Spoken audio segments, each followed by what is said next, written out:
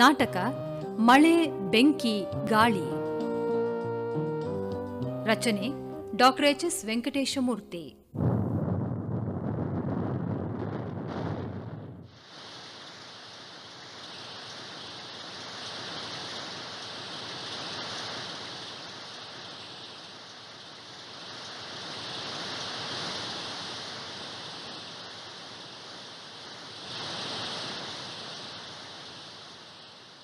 ಇದ್ದಕ್ಕಿದ್ದಾಗೆ ಈ ಮಳೆ ಶುರು ಆಯಿತು.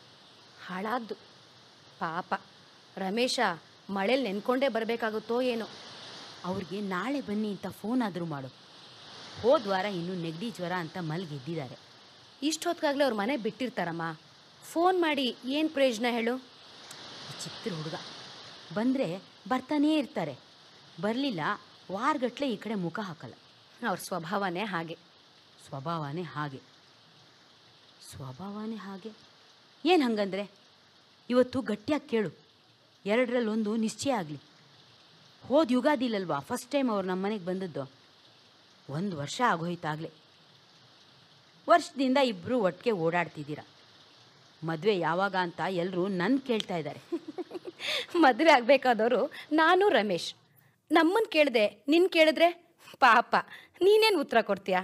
ಅದಕ್ಕೆ ನಾನು ನಿನ್ನೆ ಕೇಳ್ತಿರೋದು, ಮದುವೆ ಯಾವಾಗ? ಇವತ್ತು ಯಾವುದಾದ್ರೂ ಒಂದು ನಿಶ್ಚಯಕ್ಕೆ ಬನ್ನಿ. ಹಾಂ ಅಮ್ಮ, ಬನ್ನಿ ಅನ್ನೋದು ಸುಲಭ, ಬರೋದು ಅಷ್ಟು ಸುಲಭನಾ? ನೀನು ಅವ್ರ ಥರನೇ ಮಾತಾಡಬೇಡ. ನನಗೆ ಈ ಸುತ್ತು ಬಳಸೋ ಮಾತು ಅರ್ಥ ಆಗಲ್ಲ. ಯಾವುದು ನೇರವಾಗಿರಬೇಕು. ಜೀವನ ಹಾಗೆ ನೇರವಾಗೇ ಇದೆಯಾ? ನಮ್ಮನೆ ಮುಂದಿನ ರಸ್ತೆನೇ ನೇರವಾಗಿಲ್ಲ. ಓ, ರಮೇಶ್ ಬಂದ್ರು ಅಂತ ಕಾಣತ್ತೆ. ನೀವು ಮಾತಾಡ್ತೀರಿ, ನಾನು ಬಿಸಿ ಬಿಸಿ ಕಾಫಿನಾದರೂ ಮಾಡ್ತೀನಿ. ಏನು ಮಳೆ, ಮೈಯೆಲ್ಲ ನೆಂದೇ ಹೋಯ್ತು. ಅಯ್ಯೋ, ಪೂರ್ತ ನೆಂದೇ ಬಿಟ್ಟಿದ್ದೀರಲ್ಲ. ಎಲ್ಲಾದರೂ ನಿಂತು ಮಳೆ ನಿಂತ ಮೇಲೆ ಬರೋದಲ್ವಾ? ಅಲ್ಲ, ದಾರಿಲಿ ಎಲ್ಲಿ ನಿಲ್ಲೋದು ಹೇಳು? ಟವಲ್ ತಗೊಳ್ಳಿ, ಬೇಗ ಮೊದಲು ತಲೆ ಒರೆಸ್ಕೊಳ್ಳಿ. ಸೀತಾ, ಕಾಫಿ ಕೊಡ್ತೀಯಾ ಅಮ್ಮ ರಮೇಶ್ಗೆ? ಬಂದೆ ಕಣಮ್ಮ. ನೀವು ಕೂತ್ಕೊಳ್ಳಿ, ನಾನು ಈಗ ಬಂದೆ. ಅಬ್ಬಾ, ಮಳೆಯಲ್ಲಿ ನೆಂದಾಗ ಕಾಫಿಗಿಂತ ಹಿತವಾದ ವಸ್ತು ಇನ್ನೊಂದಿಲ್ಲ. ಹೌದು ನೋಡಿ, ರಾತ್ರಿ ಇಲ್ಲೇ ಊಟ ಮಾಡ್ಕೊಂಡು ಹೋಗಿ, ಅಮ್ಮ ಹೇಳಿದಾಳೆ. ಅಯ್ಯೋ ಸಾರಿ ಸೀತಾ, ಸಾರಿ. ನಾನು 10 ಗಂಟೆಗೆ ಯಾರೋ ಸ್ನೇಹಿತರನ್ನ ನೋಡಬೇಕು. ಅಷ್ಟೊಲ್ಲ ಅಡುಗೆ ಆಗುತ್ತೆ ರೀ. ಅವರು ನನ್ನನ್ನು ಊಟಕ್ಕೆ ಕರೆದಿರೋದು. ಅದು ಅಲ್ಲದೆ ಬೆಂಗಳೂರಲ್ಲಿ ಸಂಜೆ ಮಳೆ ಶುರು ಆದರೆ ಬಿಡೋದೇ ಇಲ್ಲ. ಏನು ಅರ್ಜೆಂಟ್ ಮಾತಾಡೋದಿದೆ ಅಂತ ಫೋನ್ ಮಾಡಿದ್ರಿ? ಹೌದು, ಆದರೆ ಮಳೆ ಬರ್ತಾ ಇದೆ, ಹೇಗೆ ಹೊರಗೆ ಹೋಗೋದು? ಇಲ್ಲೇ ಹೇಳಿ, ಪರವಾಗಿಲ್ಲ. ಆದರೂ ಮನೇಲಿ ಮಾತಾಡೋದು ಕಷ್ಟನೇ. ಕಷ್ಟ ಯಾರಿಗೆ? ಮಾತು ಆಡೋರ್ಗೋ ಮಾತು ಕೇಳೋರ್ಗೋ? ಸೀತಾ, ಎಷ್ಟೋ ದಿನದಿಂದ ನಿನಗೆ ಹೇಳಬೇಕು ಅನ್ಕೋತಿದ್ದೀನಿ, ಆಗ್ತಾನೇ ಇಲ್ಲ. ಹೇಗೆ ಹೇಳಬೇಕೋ ನನಗೆ ಮಾತೇ ಸಿಗ್ತಾ ಇಲ್ಲ. ಧೈರ್ಯವಾಗಿ ಹೇಳಿ. ನೀವೇನೇ ಹೇಳಿ, ನನ್ನ ಎದೆ ಅಂತೂ ಒಡೆದು ಹೋಗಲ್ಲ, ಅಷ್ಟು ಖಾತ್ರಿ ಕೊಡಬಲ್ಲೆ. ಅಚ್ಚಾ, ಎಂದಿದ್ರೂ ನಿನಗೆ ಹೇಳಲೇಬೇಕಲ್ಲ. No point in postponing it. ಸಾರಿ ಸೀತಾ, ನಮ್ಮ ಸಂಬಂಧ ಮದುವೆಯಲ್ಲಿ ಮುಕ್ತಾಯ ಆಗೋದು ನನಗಿಷ್ಟ ಇಲ್ಲ. ನೀವು ಹೀಗೆ ಹೇಳ್ತೀರಾ ಅಂತ ಅಂದ್ಕೊಂಡಿದ್ದೆ. ಯಾಕೆ ಅಂತ ಕೇಳ್ಬೋದಾ? ಯುನೋ, ಮದುವೆ ಅನ್ನೋದು ಒಂದು ವ್ಯವಹಾರ. ಎಲ್ಲಿ ವ್ಯವಹಾರ ಇರುತ್ತೋ ಅಲ್ಲಿ ಪ್ರೀತಿ ಇರೋದಕ್ಕೆ ಸಾಧ್ಯನೇ ಇಲ್ಲ. ಆಗ ನಾವು ಪ್ರೀತಿನ ನಟಿಸೋದಕ್ಕೆ ಶುರು ಮಾಡ್ತೀವಿ. ನೋನೋ, ಅದನ್ನು ಕಲ್ಪಿಸ್ಕೊಳ್ಳೋದಕ್ಕೂ ಸಾಧ್ಯ ಇಲ್ಲ. ನನಗೆ ತಲೆ ಕೆಟ್ಟು ಹೋಗಿದೆ. ಪ್ರೀತಿನ ನಟಿಸೋದಾ? ನೋನೋ, ನನಗೆ ಸಾಧ್ಯನೇ ಇಲ್ಲ. ಮದುವೆ ಹೆಸರಲ್ಲಿ ಪ್ರೀತಿ ಕೊಲೆ ಆಗೋದು. ಓಹ್, I don't like it. S, I don't like it. ಸರಿ, ನನಗೆ ನಿಮ್ಮ ಭಾವನೆಗಳು ಅರ್ಥ ಆಗ್ತಾ ಇದೆ. ಆದರೆ ಒಂದು ಪ್ರಶ್ನೆ ಕೇಳ್ತೀನಿ, ತಪ್ಪು ತಿಳಿಬೇಡಿ. ಕಾಲೇಜ್ ಪ್ರೆಸಿಡೆಂಟ್ ಮಗಳು ಹೇಮಾ ಮತ್ತು ನಿಮ್ಮ ಸಂಬಂಧ ಪ್ರೀತಿದೋ ವ್ಯವಹಾರದ್ದೋ? It is not clear. Sure, ಖಂಡಿತ ನಂಗೆ ಗೊತ್ತಿಲ್ಲ. ಅವಸರ ಇಲ್ಲ ಬಿಡಿ. ನನ್ನ ಪ್ರಶ್ನೆಗೆ ನಿಧಾನವಾಗಿ ಯೋಚಿಸಿ ಉತ್ತರ ಹೇಳಿ. ನನಗಲ್ಲ, ಹೇಮಾಗೆ. ಓ ಸೀತಾ, ನೀನ್ ಮನಸ್ಸು ಕಹಿ ಮಾಡ್ಕೋತಿದೀಯಾ? ಮದುವೆಗಿಂತ ಪ್ರೀತಿ ದೊಡ್ಡದು ಅಂತ ನಿನಗೆ ಅರ್ಥನೇ ಆಗ್ತಿಲ್ಲ. ನಂಗೆಲ್ಲ ಅರ್ಥ ಆಗತ್ತೆ ರಮೇಶ್. ಪ್ರೀತಿ ಕೂಡ ಒಂದು ಅಗತ್ಯ ಅನ್ನೋದನ್ನ ನೀವು ತಿಳ್ಕೊಳ್ಳಿ. It's A mental need, A social need, of course A biological need. ನೀವು ಹೇಳೋ ಹಾಗೆ ಪ್ರೀತಿ ಮುಟ್ಟಿದ್ರೆ ಮಾಸೋ ಒಂದು ಪರಿಶುದ್ಧ ಹೂವು ಅಂತ ನಾನು ತಿಳ್ಕೊಂಡಿಲ್ಲ. ನಿಮ್ಗೆ ಯಾವುದು ಸರಿ ಅನ್ಸುತ್ತೋ ಹಾಗೆ ಮಾಡಿ. Don't get confused with words. ಆದರೆ ಒಂದು ತಿಳ್ಕೊಳ್ಳಿ, ನಿಮಗೆ ಪರಿಶುದ್ಧ ಪ್ರೀತಿ ಕೊಡೋಕ್ಕೆ ನಾನು ತಯಾರಿಲ್ಲ. ಬೇರೆ ಯಾರ ಹತ್ರ ಬೇಕಾದರೂ ಸಿಗ್ಬೋದು, ಹುಡುಕೊಂಡು ಹೋಗಿ. ನನ್ನ ಮಾತೇ ನಿನಗೆ ಅರ್ಥ ಆಗ್ತಿಲ್ವಲ್ಲ? ಯಾಕೆ ಅರ್ಥ ಆಗ್ತಿಲ್ಲ ಅಂತ? ಯಾಕೆ ಹೇಳ? ಯಾಕೆಂದ್ರೆ ಅದರಲ್ಲಿ ಅರ್ಥನೇ ಇಲ್ಲ.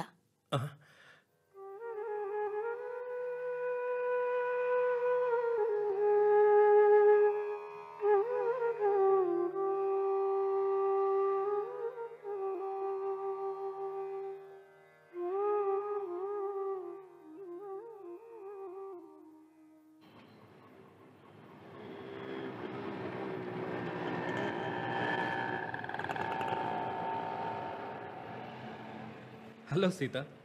ಓ ಹಾಯ್. ನಾನು ನಿಮ್ಮ ಮನೆಗೆ ಹೋಗಿದ್ದೆ. ನೀನು ಆಫೀಸ್ಗೆ ಹೊರಟೆ ಅಂತ ಅಮ್ಮ ಹೇಳಿದ್ರು. ಏನು ವಿಷಯ? ಪ್ಲೀಸ್ ನನ್ನ ಜೊತೆ ಒಂದು ಕಾಫಿ ಕುಡಿಯೋಷ್ಟು ಸಮಯ ಇದೆಯಾ ನಿಂಗೆ? ಆಮೇಲೆ ನೀವೇ ಆಫೀಸಿಗೆ ಡ್ರಾಪ್ ಮಾಡಬೇಕಾಗತ್ತೆ. ಅನಾವಶ್ಯಕ ತೊಂದರೆ ಅಲ್ವಾ? ಏ ಪರವಾಗಿಲ್ಲ ಬಾ, ಸ್ನೇಹಕ್ಕಾಗಿ ಅಷ್ಟು ಮಾಡೋಕ್ಕಾಗಲ್ವಾ? ಸ್ನೇಹಕ್ಕಾಗಿ? ಓಹ್ good, most harmless humble good word, ಸ್ನೇಹ.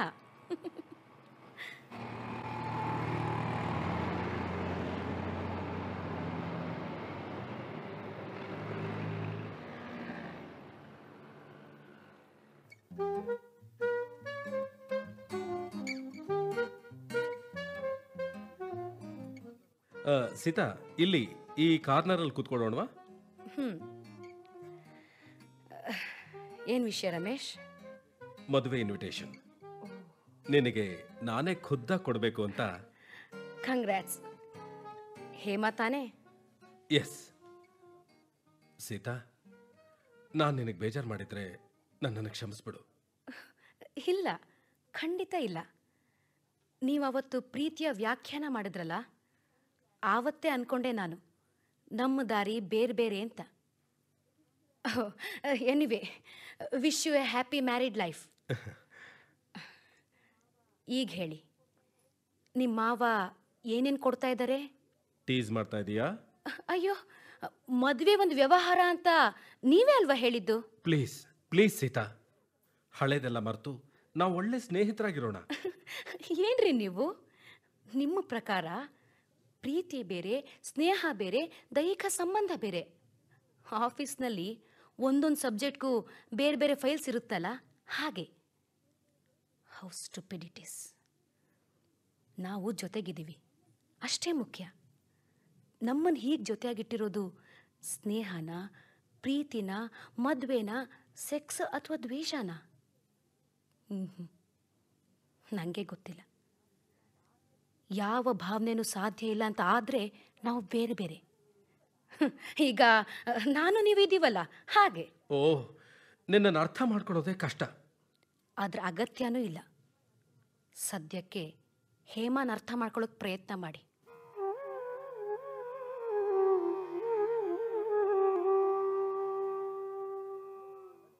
ಹೇಮಾ, ಹೇಮಾ ರೆಡಿನಾ? ಹಾ, ಒಂದೇ ನಿಮಿಷ ರೀ. ಓ ಸಾರಿ ಹೇಮಾ, ಲೇಟ್ ಆಗ್ಬಿಡ್ತು. ಇವತ್ತು 11 ಗಂಟೆಗೆ ಸರಿಯಾಗಿ ಸ್ಪೆಷಲ್ ಮೀಟಿಂಗ್ ಇದೆ. ಹೋಗ್ಲಿ ಬಿಡು, ಅಲ್ಲೇ ಏನಾದರೂ ತರಿಸ್ಕೋತೇನೆ. ಅಯ್ಯೋ, ಹಾಗೆ ಬಿಡ್ತೀರಿ? ಒಂದೇ ನಿಮಿಷ ರೀ. ಛೇ, ನಿನಗೆ ಏನು ಗೊತ್ತಾಗಲ್ವಲ್ಲ. ಸ್ವಲ್ಪ ಹೆಚ್ಚು ಕಮ್ಮಿ ಆದರೂ ಲಕ್ಷಾಂತರ ರೂಪಾಯಿ ವ್ಯವಹಾರ ಹಾಳಾಗಿ ಹೋಗುತ್ತೆ. ಬರ್ತೀನಿ, ನನ್ನ ತಡಿಬೇಡ. ಸಿ ಯು, ಬಾಯ್. ಹೊತ್ತು ಹೊತ್ತಿಗೆ ಊಟನೂ ಇಲ್ಲ, ನಿದ್ದೆನೂ ಇಲ್ಲ. ಲಕ್ಷಾಂತರ ರೂಪಾಯಿ ದುಡಿದು ಏನು ಸುಖ? ಹೇಮಾ, ಹಾಂ, ರಮೇಶ ಊಟ ಮಾಡ್ಕೊಂಡು ಹೋದ್ನಾ? ಏನೋ ಎಮರ್ಜೆನ್ಸಿ ಮೀಟಿಂಗ್ ಅಂತ ಊಟನೂ ಮಾಡದೆ ಹೋದ್ರಪ್ಪ. ಹಾಂ, ರಾತ್ರಿ ಮಾಡ್ತಾನೆ ಬಿಡು. ರಾತ್ರಿ ಇದಕ್ಕಿದ್ದಂತೆ ಯಾರೋ ಗೆಸ್ಟ್ ಬರ್ತಾರೆ, ಅವರಿಗೆ ಟ್ರೀಟ್ ಕೊಡಿಸ್ಬೇಕಾಗತ್ತೆ.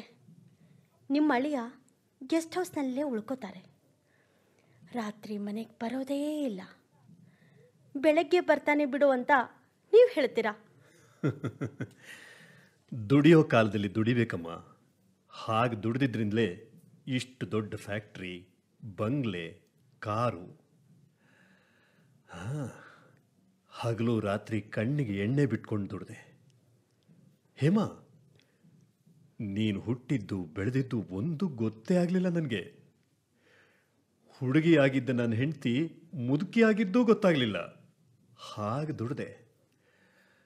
ವಯಸ್ಸಿದ್ದಾಗ ದುಡಿಬೇಕು, ಮತ್ತೆ ಅದೇ ಗಂಡಸಿನ ಲಕ್ಷಣ.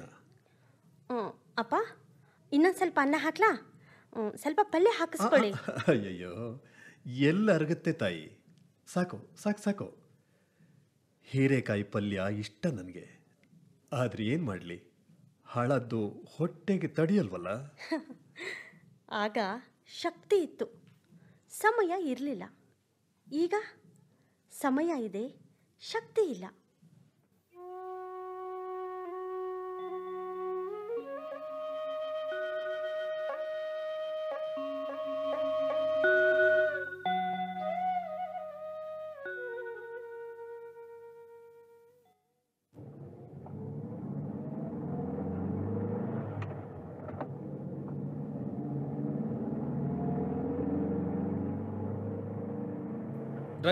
ಡ್ರೈವರ್ ಒಂದು ನಿಮಿಷ ನಿಲ್ಸು.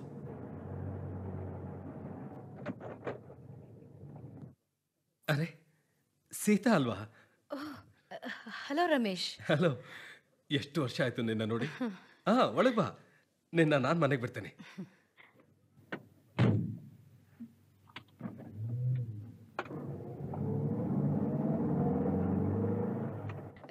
ನಾನೀಗ ಇಲ್ಲಿಲ್ಲ, ಚಿಕ್ಕಮಂಗ್ಳೂರಲ್ಲಿ ನಮ್ಮ ಯಜಮಾನ್ರ ಎಸ್ಟೇಟ್ ಇದೆ.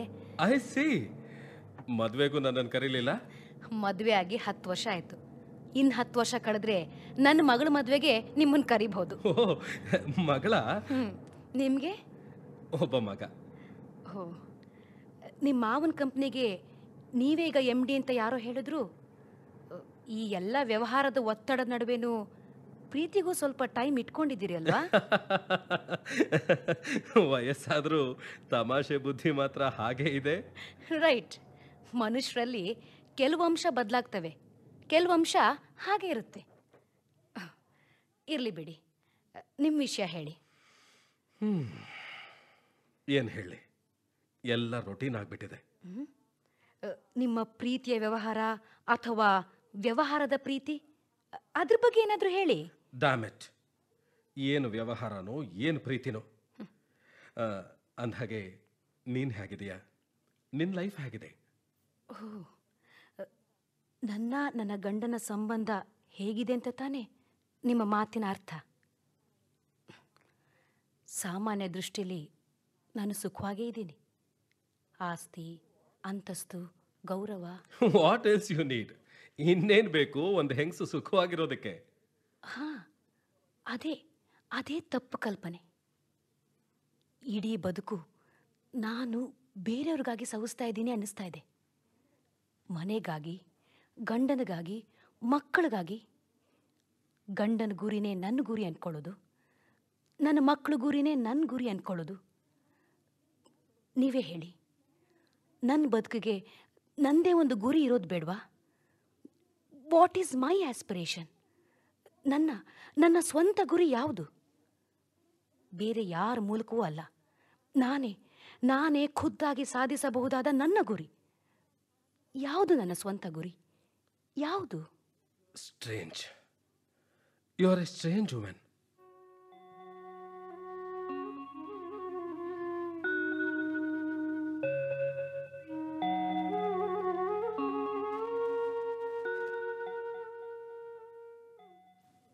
ಹೇಮಾ, 10 ವರ್ಷ ಆದ್ಮೇಲೆ ಇದ್ದಕ್ಕಿದ್ದ ಹಾಗೆ ನನ್ನ ಹಳೆ ಫ್ರೆಂಡ್ ಒಬ್ರು ಸಿಕ್ಕಿದ್ರು ನನಗೆ.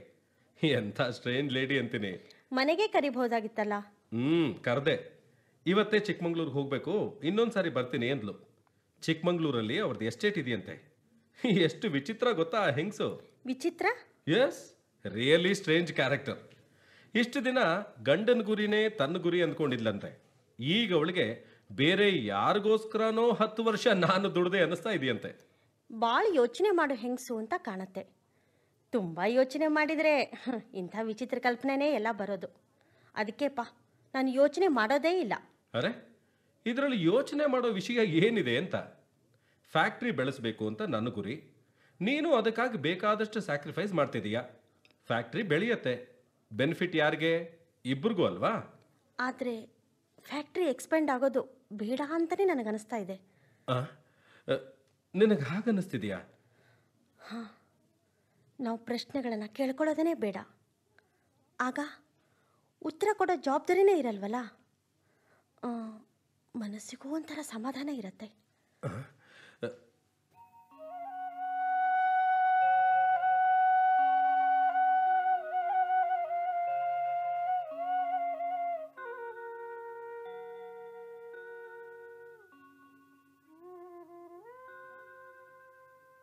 ಅಪ್ಪ, ನೀವಿನ್ನೂ ಸ್ನಾನನೇ ಮಾಡಿಲ್ಲ. ಏನು ಮಾಡ್ತಾ ಇದ್ದೀರಾ? ಹಳೆ ಫೋಟೋಗಳನ್ನೆಲ್ಲ ನೋಡ್ತಾ ಕೂತಿದ್ದೆ ನೋಡು. ಹೇಮಾ, ಬಾಯ್ಲಿ ನೋಡು. ನೀನು ಮಗುವಾಗಿದ್ದಾಗ ನಾನು ನಿಮ್ಮಮ್ಮ ಒಂದ್ಸಲ ಊಟಿಗೆ ಹೋಗಿದ್ವು. ಇಲ್ಲಿ ನೋಡು. ಅಲ್ಲೂ ನನಗೆ ಕೆಲಸದ್ದೇ ಯೋಚನೆ. ಏನೋ ಫೈಲ್ ನೋಡ್ತಾ ಇದ್ದೀನಿ. ಹೇಮಾ, ಇಲ್ಲಿ ನೋಡು. ನಿಮ್ಮಮ್ಮ ದೂರದ ಕಣಿವೆಯಲ್ಲಿ ಏನೋ ನೋಡ್ತಾ ಇದ್ದಾಳೆ. ನಿನಗೆ ತೋರಿಸ್ತಾ ಇದ್ದಾಳೆ. ಹೇಮಾ, ನೆನಪಿದೆಯಾ ನಿನಗೆ? ನಿಮ್ಮಮ್ಮ ಕಣಿವೆಯಲ್ಲಿ ಏನು ತೋರಿಸ್ತಿದ್ಲು ನಿನಗೆ? ಹಾಂ, ನೆನಪಿದೆಯಪ್ಪ. ಅಲ್ಲಿ ಒಂದು ನವಿಲು ಕುಣಿತಾ ಇತ್ತು, ಗರಿ ಬಿಚ್ಚಿ. ಓಹ್, ಎಂಥ ಕುಣಿತ ಅದು! ಅದನ್ನ ಎಂದೂ ಮರೆಯೋಕೆ ಆಗಲ್ಲ. I missed it. I really missed it. ಅಪ್ಪ, ರಮೇಶಿಗೆ ಹೇಳಿಬಿಟ್ಟು ಒಂದೆರಡು ದಿನ ಚುಂಚನಗಿರಿಗೆ ಹೋಗಿ ಬರೋಣ. ಅಲ್ಲಿ ನೂರಾರು ನವಿಲು ಕುಣಿತ್ವಂತೆ. ಅವನಿಗೆಲ್ಲಮ್ಮ ಬಿಡುವು. ಬಂದರೆ ಸರಿ, ಇಲ್ಲ ನಾವಿಬ್ಬರೇ ಹೋಗಿ ಬರೋಣ. ಪ್ರಯಾಣ ಎಲ್ಲಮ್ಮ ನನ್ನ ಮೈಗಾಗತ್ತೆ. ಹಾಗಾಗೋದಿದ್ರೆ ಊಟಿಗೆ ಹೋಗಿ ಬರ್ಬೋದಾಗಿತ್ತು. ಆ ಕಣಿವೆನೂ ನೋಡ್ಬೋದಾಗಿತ್ತು. ಆದರೆ ನವಿಲು ಎಲ್ಲ ಕಾಲದಲ್ಲೂ ಕುಣಿತಾ ಇರ್ತವೆ ಅನ್ನೋದು ಏನು ಗ್ಯಾರಂಟಿ ಹೇಳು?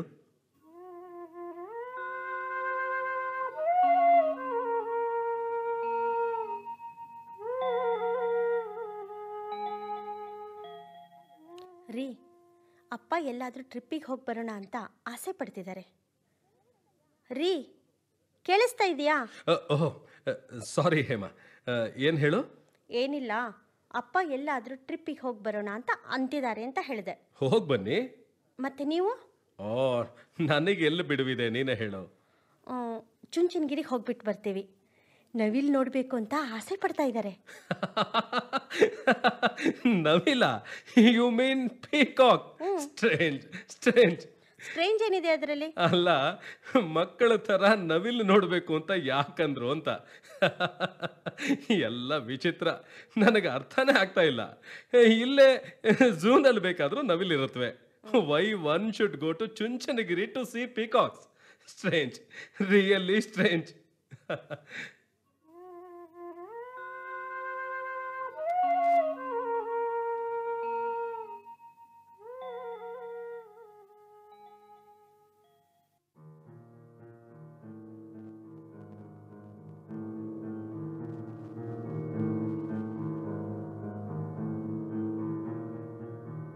Mister, please come in. ಯಾರು ಅಂತ ಗೊತ್ತಾಗ್ಲಿಲ್ವಾ? ಸಾರಿ, ಎಲ್ಲೋ ನೋಡ್ದಾಗಿದೆ. ಎಲ್ಲಿ? ನೆನಪಾಗ್ತಿಲ್ಲ. ಯಾರು ನಾನು? ಪತ್ತೆ ಮಾಡಿ ನೋಡೋಣ. Do you smoke mister? Mister X. ನಾನು ಸೋತೆ. ಪ್ಲೀಸ್ ದಯವಿಟ್ಟು ನಿಮ್ಮ ಪರಿಚಯ ಹೇಳಿ. ಒಂದು ಕ್ಲೂ ಕೊಡ್ತೀನಿ, ಟ್ರೈ ಮಾಡಿ. ಓಕೆ, ಹೇಳಿ. 10 ವರ್ಷದ ಹಿಂದೆ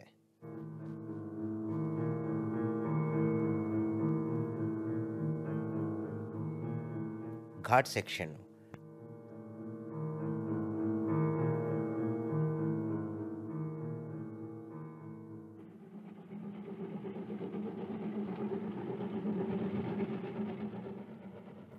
ಒಂದು ಟ್ರೈನ್ ಹೋಗ್ತಾ ಇದೆ.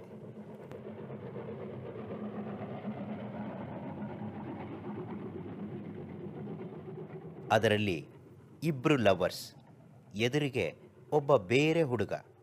3 ಜನ ಟ್ರೈನ್ನಲ್ಲಿ. 3 ಜನ ಏನೋ ನಗ್ತಾ ನಗ್ತಾ ಮಾತಾಡ್ತಿದ್ದಾರೆ. ಟ್ರೈನ್ ಮೂವ್ ಆಗ್ತಾ ಇದೆ.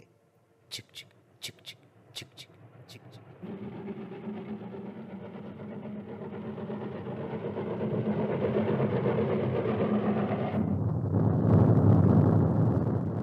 ಅಯ್ಯೋ ಅಮ್ಮ, ಆಕ್ಸಿಡೆಂಟು. ಇದು ಮೊದಲನೇ ಕ್ಲೂ. ಆ ಹುಡುಗಿ, ನೀವು ಮತ್ತು ಸೀತಾ ಕಂಪಾರ್ಟ್ಮೆಂಟ್ನಲ್ಲಿದ್ನಲ್ಲ, ಆ ಇನ್ನೊಬ್ಬ ಫೆಲೋ ಟ್ರಾವೆಲರ್, ಅದು ನಾನು. ಯು ಸಿ, ಆಕ್ಸಿಡೆಂಟ್ನಲ್ಲಿ ಇಲ್ಲಿ ಆಳವಾದ ಗಾಯ ಆಯಿತು. ಹಣೆಗೆ ಆಳವಾದ ಗಾಯಕ್ಕೆ ಫಸ್ಟ್ ಏಡ್ ಮಾಡಿದವರು ನೀವೇ.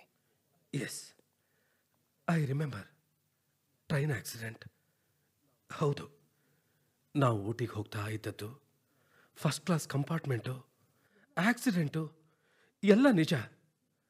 ಆದರೆ ಆಗ ಅಲ್ಲಿದ್ದಿದ್ದು ನಾವಿಬ್ಬರೇ. ಇನ್ನೊಬ್ಬರಿದ್ದಿದ್ದು ನನಗೆ ನೆನಪಾಗ್ತಿಲ್ಲ. ಓ, you have forgotten me. Okay, no problem. ನೀವು ಆ ಹುಡುಗಿನಾದರೂ ನೆನಪಿನಲ್ಲಿಟ್ಟಿದ್ದೀರಲ್ಲ, thank god. How can I forget ಹರ್? ನನಗೆ ಸ್ನೇಹಿತರೇ ಕಮ್ಮಿ. ಅಂಥ ಕೆಲವೇ ಸ್ನೇಹಿತರಲ್ಲಿ ಸೀತಾ ಒಬ್ಳು. ಫ್ರೆಂಡ್, ಬರೀ ಫ್ರೆಂಡ್. ನಾನು ನೀವಿಬ್ಬರು ಲವರ್ಸ್ ಅನ್ಕೊಂಡಿದ್ನಲ್ಲ. ಲವ್ ನಮ್ಮಿಬ್ಬರ ನಡುವೆ? ನೋ, ಖಂಡಿತವಾಗ್ಲೂ ಇಲ್ಲ. This I don't believe. ಅದೇ ಘಟನೆ ಹೇಳ್ತೀನಿ. ನೀವು ಟ್ರೈನ್ನಲ್ಲಿ ಬಾತ್ರೂಮ್ಗೆ ಹೋಗಿದ್ರಿ. ಆಗ ನಾನು ಸೀತಾನ್ ಕೇಳಿದೆ, ಮುಂದೆ ಏನು ಮಾಡಬೇಕು ಅಂತಿದ್ದೀರಿ? ಮದುವೆ, ಮನೆ, ಸಾಧ್ಯವಾದರೆ ಮಕ್ಕಳು ಅಂತ ಆಕೆ ವಿಚಿತ್ರವಾಗಿ ನಕ್ಕರು. ಐನೋ, ನಿಜಕ್ಕೂ ಅವರು ನಿಮ್ಮನ್ನು ಇಷ್ಟಪಡ್ತಿರೋ ಹಾಗೆ ಕಾಣಿಸ್ತು. I mean, she really wanted to marry you. Mister, ನನ್ನ ದೃಷ್ಟಿನಲ್ಲಿ ಭಾವನೆ ಬೇರೆ, ಜೀವನ ಬೇರೆ.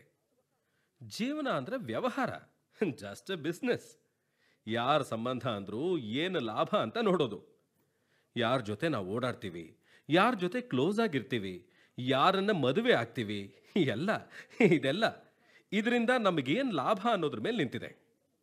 ಮದುವೆ ಅಂತೂ ನನ್ನ ದೃಷ್ಟಿಲಿ ದೊಡ್ಡ ಜಾಕ್ಪಾಟ್. ನನ್ನ ಮತ್ತೆ ಸೀತಾ ಸಂಬಂಧ ಮದುವೆಯಲ್ಲಿ ಮುಗಿದು ಒಂದು ವ್ಯವಹಾರ ಆಗೋದು ನನಗಿಷ್ಟ ಇರಲಿಲ್ಲ. No no no no no, ನಿಮ್ಮ ಮಾತು ನಾನು ಒಪ್ಪಲ್ಲ. ಮದುವೆ ಒಂದು ವ್ಯವಹಾರ? ನೋ. ಗಂಡ ಹೆಂಡತಿ ಒಂದು ಬಂಡಿಯ 2 ಗಾಲಿ ಇದ್ದ ಹಾಗೆ ಅಂತಾರೆ. 2 ಹೊಂದ್ಕೊಂಡು ಒಂದೇ ನಿಟ್ಟಿಗೆ ಉರುಳಿದ್ರೆ ಒಂದು ಗುರಿ ಅನ್ನೋದನ್ನು ಸಾಧಿಸೋದು ಅಂತಾರೆ. ಆದರೆ ನನ್ನ ಹೆಂಡತಿ ಹೇಳೋದು, ಬಂಡಿಯ 2 ಗಾಲಿಗೂ ಒಂದೇ ಗುರಿ ಯಾಕಿರಬೇಕು ಅಂತ. ನೀವು ನನ್ನ ಹೆಂಡತಿಗೆ ಕೌನ್ಸಿಲ್ ಮಾಡಬೇಕು ಪ್ಲೀಸ್. ನೀವು ಹೇಳಿದ್ರೆ ಅವಳು ತನ್ನ ಮನಸ್ಸನ್ನು ಬದಲಾಯಿಸಿದ್ರೂ ಬದಲಾಯಿಸಬಹುದು. Please mister Ramesh, please. ನಿಮ್ಮ ಹೆಂಡತಿಗೆ ಅಲ್ಲ, ನಿಮ್ಮ ಹೆಂಡತಿಗೆ ನಾನು ಹೇಗೆ ಹೇಳಲಿ? ಹೇಳಬಹುದು, ಬಿಕಾಸ್ ನಿಮ್ಮ ಫ್ರೆಂಡ್ ಸೀತಾ ಈಗ ನನ್ನ ಹೆಂಡತಿ.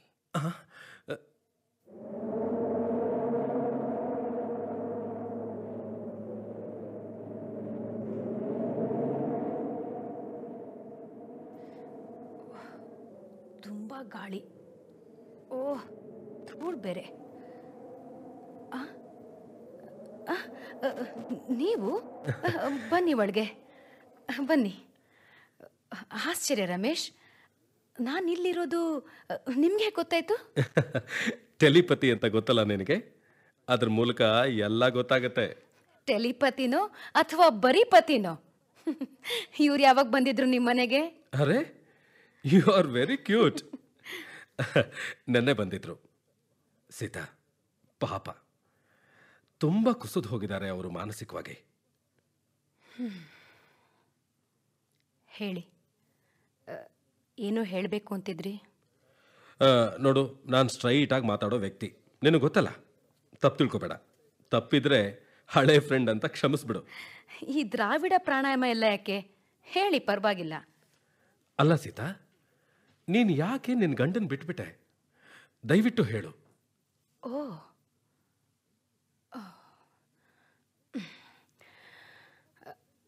ಅವ್ರ ಬಗ್ಗೆ ನನಗೇನು ಬೇಜಾರಿಲ್ಲ. ಒಳ್ಳೆ ವ್ಯಕ್ತಿನೇ. ಹಗಲು ರಾತ್ರಿ ದುಡಿತಿದ್ರು, ಹಾಗೆ ಖರ್ಚು ಮಾಡ್ತಿದ್ರು. ಸದಾ ಪಾರ್ಟಿ, ಗುಂಡು, ಫ್ರೆಂಡ್ಸು. ಜೀವನ ಇರೋದೇ ಮಜಾ ಮಾಡೋಕ್ಕೆ ಅನ್ನೋದು ಅವ್ರ ಫಿಲಾಸಫಿ. ಎಂಜಾಯ್ ಮಾಡೋಕ್ಕೆ ಅವ್ರಿಗೆ ಕಂಪ್ನಿ ಬೇಕು, ಅದಕ್ಕಾಗಿ ಫ್ರೆಂಡ್ಸ್ ಬೇಕು. ಒಬ್ರಿಲ್ಲ ಅಂದರೆ ಒಬ್ಬರು.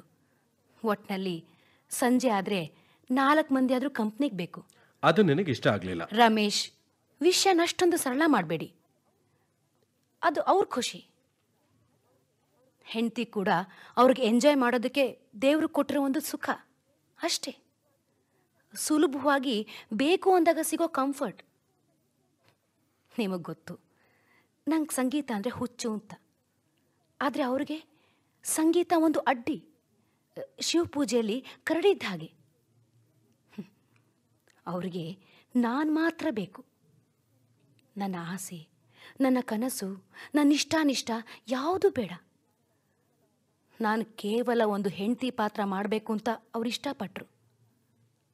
ಆದರೆ ಅದು ನನಗೆ ಕಷ್ಟವಾಗ್ತಾ ಬಂತು. ಉಸಿರು ಕಟ್ಟೋದಕ್ಕೆ ಶುರುವಾಯಿತು. ಆ ಮನೆಗೆ ಅಷ್ಟೊಂದು ಕಿಟಕಿ ಬಾಗಿಲು ಇದ್ದರೂ ಗಾಳಿನೇ ಇಲ್ಲ ಅನ್ನಿಸ್ತು. ಗಾಳಿ ಇಲ್ಲದೆ ಹೇಗೆ ಬದುಕಿರೋದು ರಮೇಶ್? ಹೇಗೆ ಬದುಕಿರೋದು ಗಾಳಿ ಇಲ್ಲದೆ? ಆದರೂ ನಿನ್ನ ಮಗಳ ಭವಿಷ್ಯ ನೀನು ನೋಡಬೇಕಾಗಿತ್ತಲ್ವಾ? ಏನು ಭವಿಷ್ಯ ಅವಳದ್ದು? ಹೆಂಡತಿ ರೋಲ್ಗೆ ಇನ್ನೊಂದು ಕ್ಯಾರೆಕ್ಟರಾಗಿ ತಯಾರಾಗೋದು. ಇಲ್ಲ, ನೋ, ನನಗೆ ಅವಳು ಬೆಳಿಬೇಕು. ಅವಳು ಸ್ವತಂತ್ರ ವ್ಯಕ್ತಿಯಾಗಿ ಮನುಷ್ಯಳಾಗಿ ಬೆಳಿಬೇಕು. ಅವಳು ಕೇವಲ ಅರ್ಧಾಂಗಿ ಆಗಬಾರ್ದು, ಪೂರ್ಣ ವ್ಯಕ್ತಿಯಾಗಿ ಬೆಳಿಬೇಕು. ಅವಳೆಲ್ಲ ಕನಸುಗಳ ಜೊತೆ, ಅವಳ ಆಸೆಗಳ ಜೊತೆ ಬೆಳಿಬೇಕು. ಅವಳೊಬ್ಬಳೇ ಅಲ್ಲ, ನಾನು ಕೂಡ. ಅದಕ್ಕೆ ಬೆಟರ್ ಹಾಫ್ ಆಗಿರೋದಕ್ಕಿಂತ ವರ್ಸ್ಟ್ಫುಲ್ ಆಗಿರೋದೇ ನನಗಿಷ್ಟ. ಯಾರದ್ದೋ ವ್ಯಕ್ತಿತ್ವ ಪೂರ್ಣ ಮಾಡೋ ಈ ಬೆಟರ್ ಹಾಫ್ ಪಟ್ಟ ಸಾಕು ಅನ್ನಿಸ್ತು.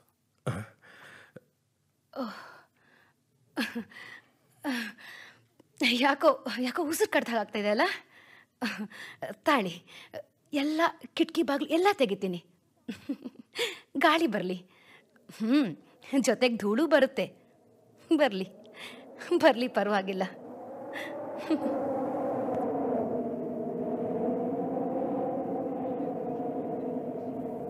ಮಳೆ ಬೆಂಕಿ ಗಾಳಿ ನಾಟಕ ಕೇಳಿದಿರಿ. ರಚನೆ ಡಾಕ್ಟರ್ ಎಚ್.ಎಸ್. ವೆಂಕಟೇಶಮೂರ್ತಿ. ಭಾಗವಹಿಸಿದವರು ಎಂ.ಎಸ್. ವಿದ್ಯಾ, ಕೆ.ಎಸ್. ರವೀಂದ್ರನಾಥ್, ಆರತಿ ಕುಲಕರ್ಣಿ, ಬಿ.ಎನ್. ಕೃಷ್ಣಮೂರ್ತಿ ಹಾಗೂ ಉದಯಾದ್ರಿ. ನಿರ್ದೇಶನ ಎಚ್.ಎಸ್. ಸರಸ್ವತಿ.